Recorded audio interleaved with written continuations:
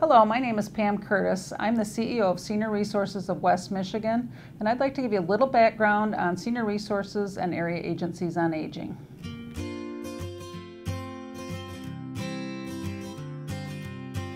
Area Agencies on Aging are experts in aging, especially home and community-based care.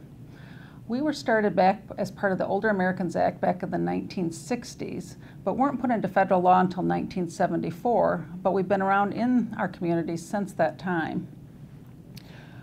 There are over 600 area agencies on aging nationwide, so there is a network that can be tapped into by anybody in any state.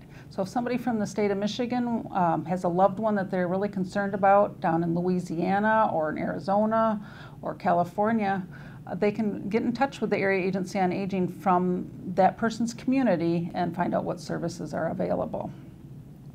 Senior Resources is one of 16 area agencies on aging in the state of Michigan, and we provide services to older adults and caregivers in Muskegon, Ottawa, and Oceana counties. Our mission is to make sure that there's a comprehensive and coordinated system of services available to older adults and caregivers in our region. So we're trying to keep people independent in their homes for as long as possible and make sure that the services exist in the community to do that. Seniors are the fastest growing segment of the population right now, and in the past 20 plus years we've seen a tremendous growth in the number of older adults, and that is going to continue to grow. We have seen our budget grow from a $2 million budget back when I started over 20 years ago to a $22 million budget these days. And the number of people we've served has just boomed with that as well. People often wonder where we receive our funding. We receive federal, state, and local funding to help put the programs into the community. Those are your tax dollars at work, and we like to be accountable to you on where those funds are going. We are also a pre-ambulatory health plan for Medicaid and provide a tremendous amount of services to keep older adults in their homes and out of nursing homes.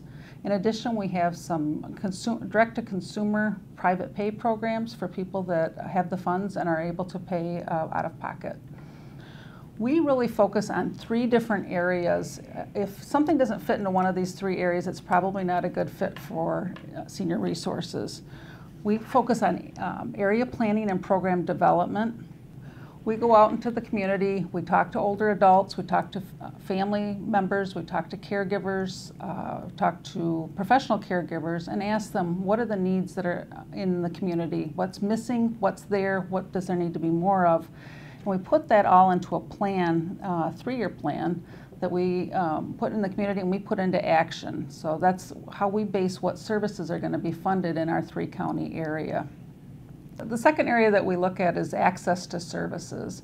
And we're trying to get people to find those community services that are going to help them stay in their homes. And so we have options counselors and supports coordinators within our office that do those types of things.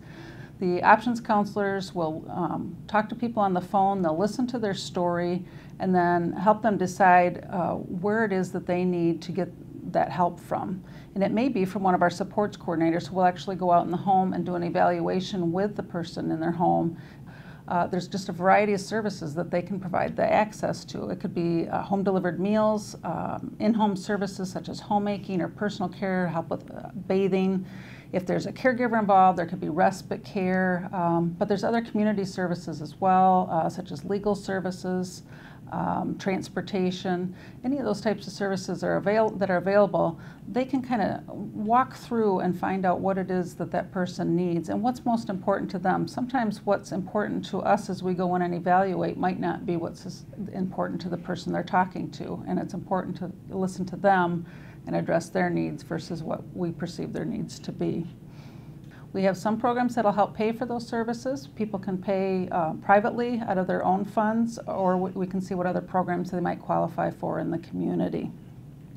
Part of accessing services is that provider network, and we contract with over 100 different providers in our 3-county region, and those are local business, they're local agencies, and they are our service network. Without them, we are dead in the water, and our older adults wouldn't be able to stay in their own homes. Basically, with accessing services, we want people to call us and tell us their story, and we'll help hook them up and help them find what they need in the community. The third area that we really look at is advocacy. And advocacy can happen in a variety of different situations. It can happen in the home with those supports coordinators when they're out helping try to find a service for somebody. It can happen in the local community with county commissioners going to talk to them if there's something someone doesn't agree with, or there's something that they would like to see changed. And that goes with the state and federal legislatures as well.